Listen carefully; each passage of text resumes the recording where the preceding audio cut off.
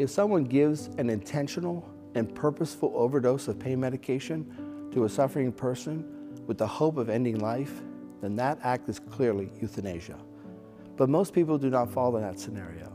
Most people have goodwill and want to do the right thing and make sure their loved one isn't suffering. And so here's a helpful principle for such situations. The level of pain medication can be given to match the level of the person's pain. In applying this principle to people who are suffering intensely, it may happen that the pain medication will cause the loss of mental capacity and hasten the person's death. In such a case, the deciding factor for the moral status of the person or proxy's action is whether the intention was to either take life or to solely lessen pain, even if there was the foreseeable but unintended consequence of the loss of life. If the intention was to solely relieve pain, and these efforts actually caused the hastening of death, then the act is within moral truth. There is no guilt.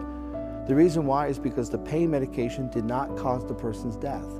His initial illness or disease caused his death. The pain medication attempted to treat the pain caused by the illness or disease, and in that effort, unintentionally hastened the person's death.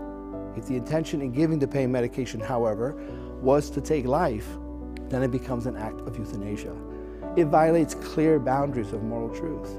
There is guilt, since the intention was to cause death with the pain medication. In distinguishing between the two possibilities, it's important to emphasize the focus on moral truth, which is to both honor the person's dignity and to proportionately relieve his pain.